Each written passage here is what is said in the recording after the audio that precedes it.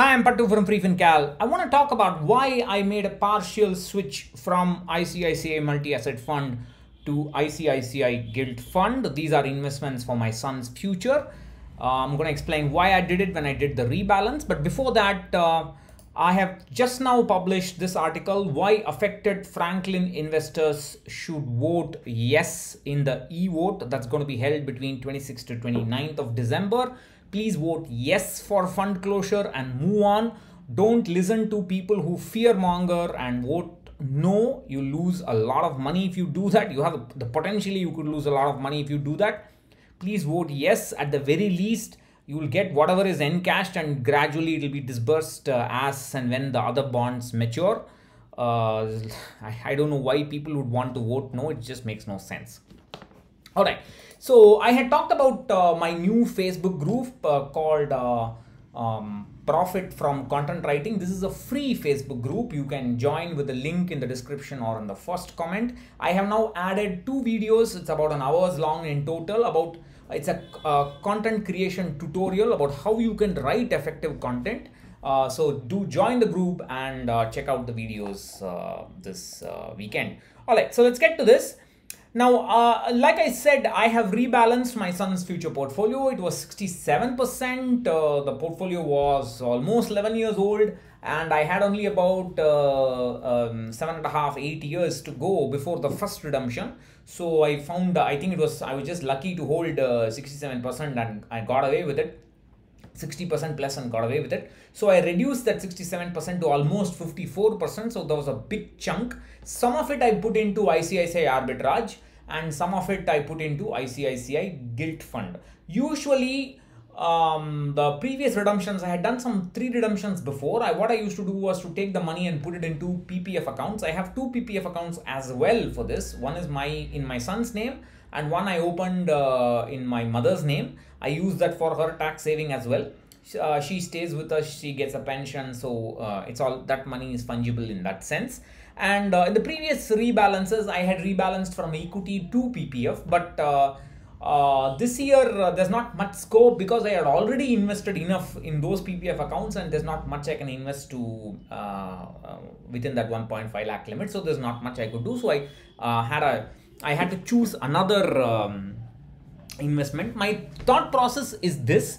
I thought if I put too much money into arbitrage, I thought that might be, I might lose out on a potential slightly higher return. I might get 5 to 7% in an arbitrage. I thought if I have a chance for something higher than that, or at least 7 to 8%, then why not use it. But I didn't want to use any dynamic asset allocation kind of funds because they keep changing their investment strategy, and also it's quite risky in terms of market crashes and so on. So I didn't want that kind of risk.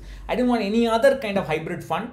I wanted a debt fund, but a liquid fund, overnight fund, money market fund. Again, there'll be like arbitrage only in terms of returns and the volatility profile. So I wanted to take on a little bit more risk than that, but not too much risk. So I was looking for a debt fund that doesn't have any credit risk, because I don't want that happening in this environment, and especially for something as important as my son's future goal. And so I thought, so the only 2 options was, one, choose a 10-year constant maturity gilt and use the normal gilts. Now 10-year constant maturity for a 8-year redemption, first redemption that's close to 8 years or less than 8 years, it's a little too volatile. So I didn't want that. So therefore I was looking for a gilt fund, and I always had ICICI Gilt on my radar. I mean, as an analyst or whatever, I just had it on my radar, and then I thought, let me dig deeper into it. Before I talk about it, I want to point out that I have experience investing in gilt funds because my government NPS, which is mandatory, is 11 years old, and it's full of gilts, long-term gilts, which is extremely volatile. So I am very well aware of the risk that investing in gilts have. Most investors don't have this kind of experience. They don't understand how gilt funds work. So for them, please don't invest in ICICI Gilt Fund looking at this video. It can be very, very dangerous. It can be very risky for you. I can handle that risk for my goal. More importantly, my goal can handle this volatility or risk. Therefore, I have invested in If this is not the case for you, then you should not. Now, SEBI says that 80% of a gilt fund, other than a 10-year maturity gilt, should have should be gilts. 20% can be other bonds, but I don't want those other bonds to be corporate bonds or any kind of risky bonds. So I first looked at the asset allocation history of ICICI Gilt Fund. You can see from here, I probably can push this into the next. There you have treasury bills, which is blue, government securities, which is orange, cash management, which is somewhere too small to be seen. Then there is cash or cash equivalents, that is the derivatives and so on. That's the cash management here. So basically, it doesn't have any kind of corporate holdings, corporate bond holdings. I mean, at least long-term risky corporate bond is not there for the last 10 years or so. And the next thing I saw was the modified duration of the fund. So this modified duration basically is the is a measure of risk, but it is measured in years. So higher the modified duration, higher will be the portfolio maturity, average portfolio maturity, and higher will be the change in the NAV when interest rates change. So the sensitivity of the NAV to the interest rates will be higher the modified duration. You can see the modified duration has swung considerably from practically almost less than 1 or 0 to all the way to about 11.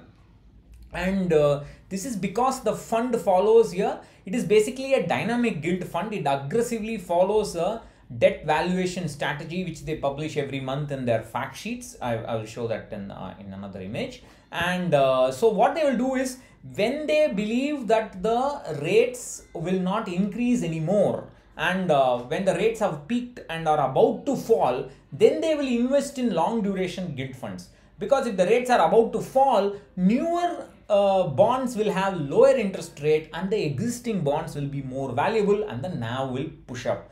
But when the rates are at the bottom and they are about to increase, like at the present time, then they will move to the shorter duration bonds, because there the interest rate sensitivity will be lower, and they will not be affected as much as long duration bonds when the interest rates increase. Also, soon they will mature, and then you can buy the new bonds which have got a higher, maturity. The higher coupon rate, higher interest rate. So that's the kind of dynamic duration play that this fund will do. I use a tool called ASMF to get this information, but if you can just use randomly look at fact sheets and get this information. Just download random fact sheets, and that's the only way you can do if you don't want to get don't want to use paid data. So this is the debt fund valuation index which they use. They have all sort of gold 1 year, real estate 1 year, GSEC, blah blah blah. I don't care about it for the moment. So it's going to be it will be volatile, but it may not be as volatile as the 10-year constant maturity, because it's modified duration can go about 10 years but can be below that as well. These are the 5-year rolling returns, and you can see the blue line, which is the gilt fund, has bet the CRISIL 10-year gilt index. Please remember, this is a regular plan, so the direct plan will do a little bit better than this.